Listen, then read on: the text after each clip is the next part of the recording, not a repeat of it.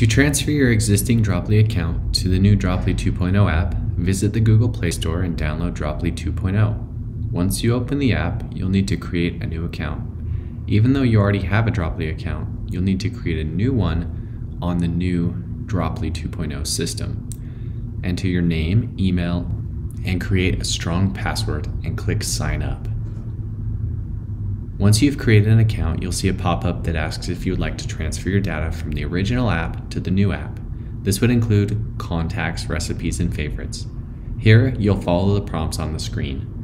You'll be asked to input your old Droplii credentials. If you don't know them, reach out at howdy@droplii.com. Once the transfer is complete, you'll be taken to the home screen. If you had a mentor subscription, you'll see the ability to share on the home screen.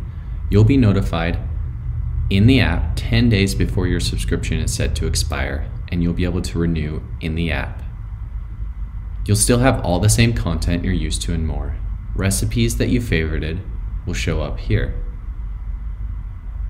and recipes that you've created will show up here. If you had contacts, they will show up in the Contacts tab, as well as any contact groups that you may have created.